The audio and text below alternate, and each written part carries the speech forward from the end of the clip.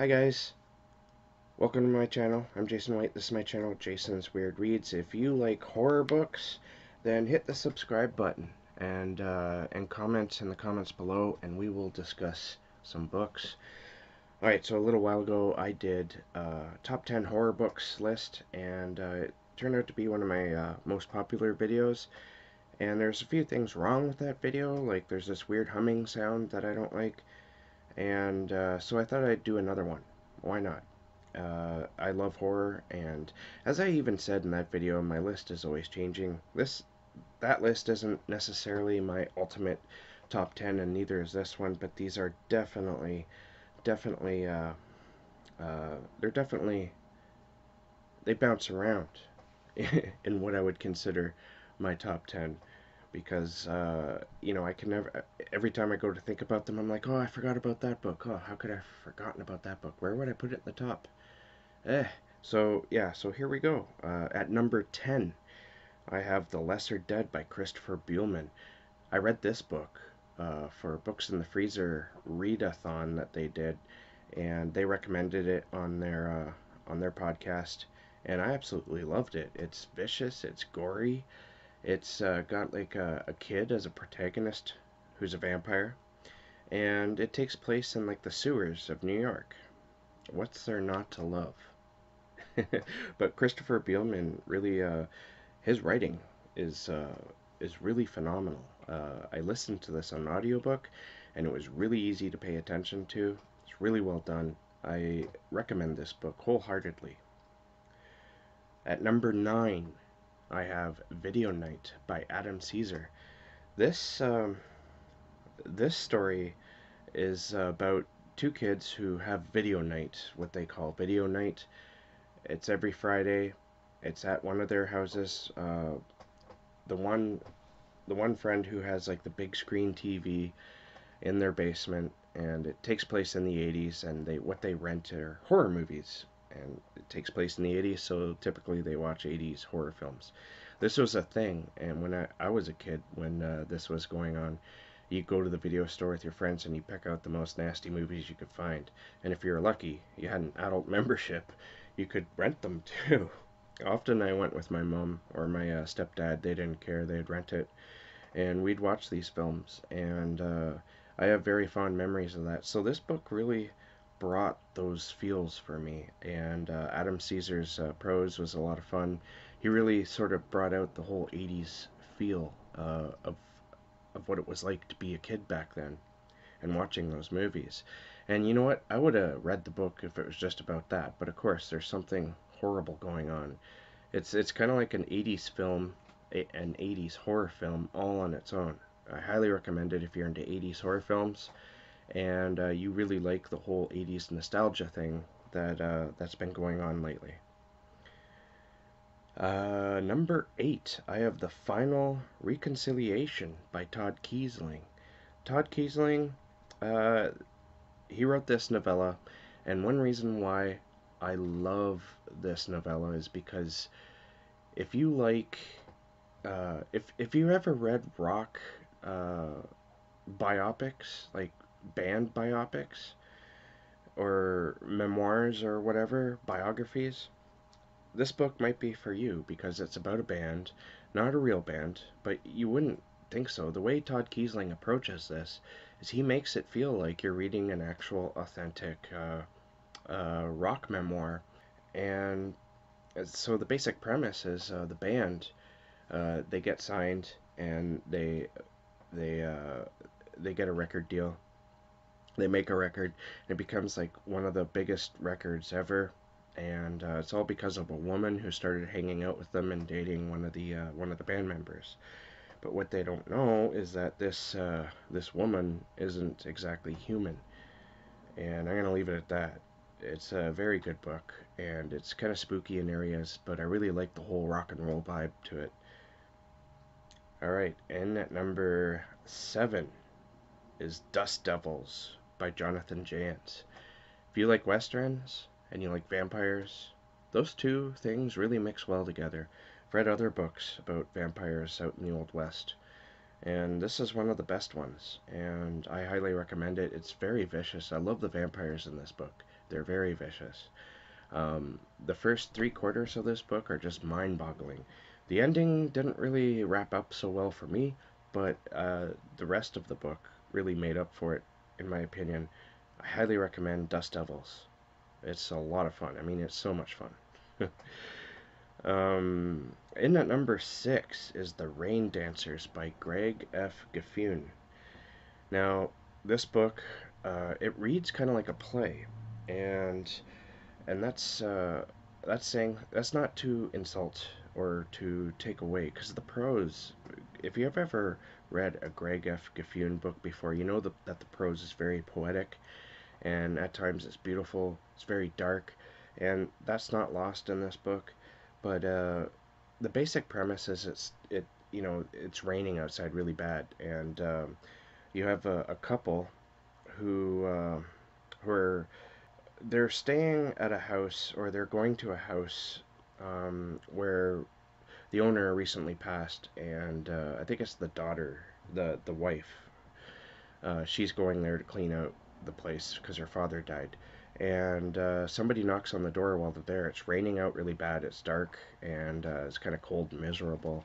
And this guy claims to be a friend, an old friend of the family. He claims to have been there and hung out with the family a lot. And yet the daughter doesn't remember this guy.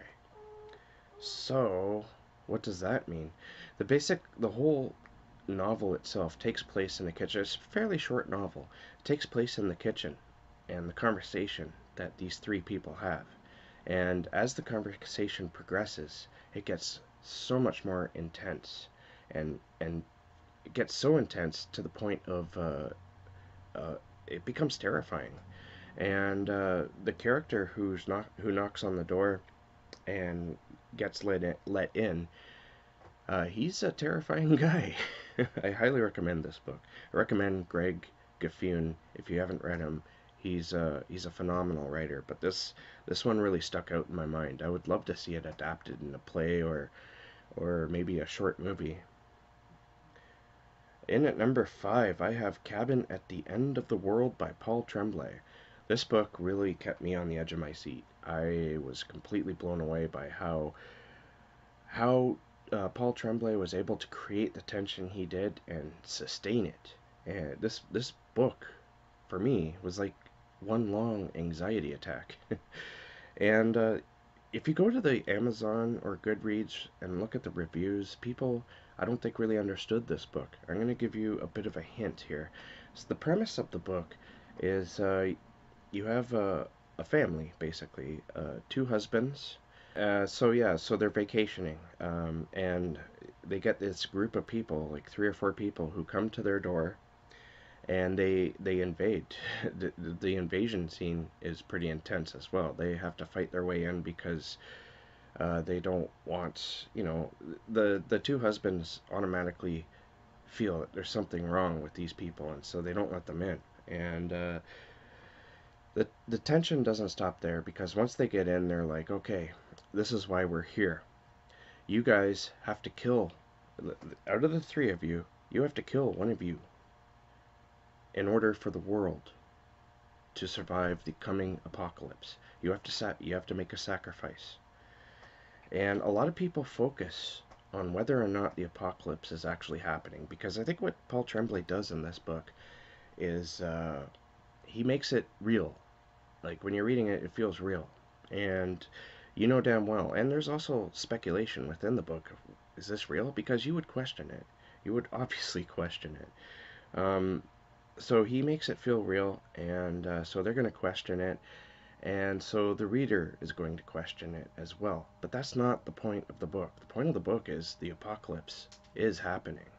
These people, they're spot on. They may have broken into these people's house or cabin, and they're using violent force to do so, but they have a message, and the message is real. They have to kill one of them in order to stop the apocalypse. That is real. Now, where the interesting thing comes in is, what do they decide to do? And that's the whole point of the novel right there. And I think if people went into the book understanding that, then they might have had a different experience reading it. And I absolutely loved it. It's crazy. It's intense. In at number 4, I have The Midnight Sun by Ramsey Campbell. Now, this book is about a children's writer who inherits an old house on the edge of a forest, and he soon begins to sense that there's some sort of presence out there in the woods, and he finds that he is destined to help it emerge into the world. And I absolutely love this book because that presence really is sort of like a cold, a winterness, and it wants to sort of freeze the earth. It's the best way I can describe it. And he can either stop it or he can help it. And the story starts off with him as a family man, and in the middle of the book he sends them away so he can deal with this thing. And I don't know, just his struggle alone really reminded me of SAD and what it's like to suffer from SAD. And the author may have not intended that, but it's there regardless. And that's one reason why I hold this one so close to my heart. It's a really good book. In at number 3, I have We Have Always Lived in the Castle by Shirley Jackson. Now this is a good story. I really liked it. It's very sort of like the Ramsey Campbell story I was just talking about. It's very slow burn. It's got a very creepy edge to it. This one's about two sisters who survived the death of pretty much all their family except for their disabled uncle Julian.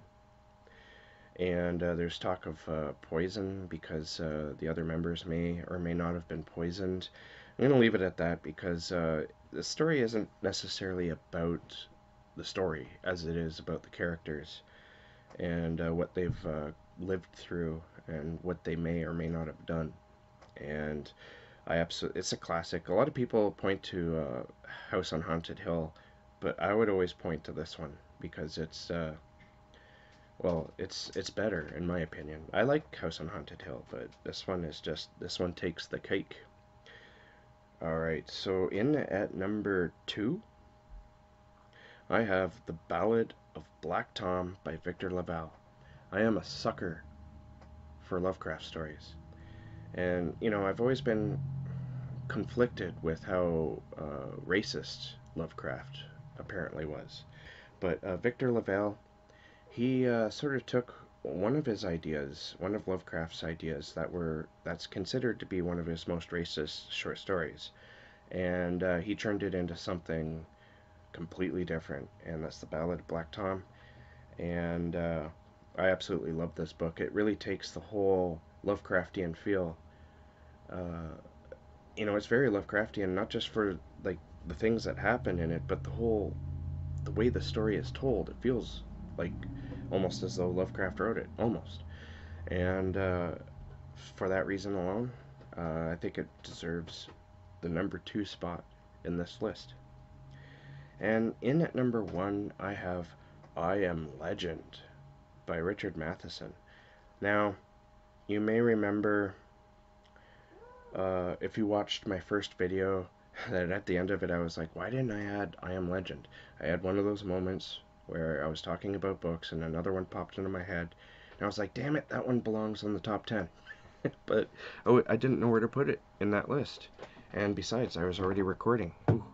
So I put it number 1 on this list because it's a classic. It's one of the best vampire novels out there. These vampires have basically taken over the world, and Robert Neville, the main character, he's, as far as he knows, the last man alive, and he survives in quite dreary his existence isn't a happy one.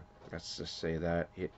And at nighttime, the vampires come out and they taunt him, and they're telling him, come out, come become one of us. We want to feed on you.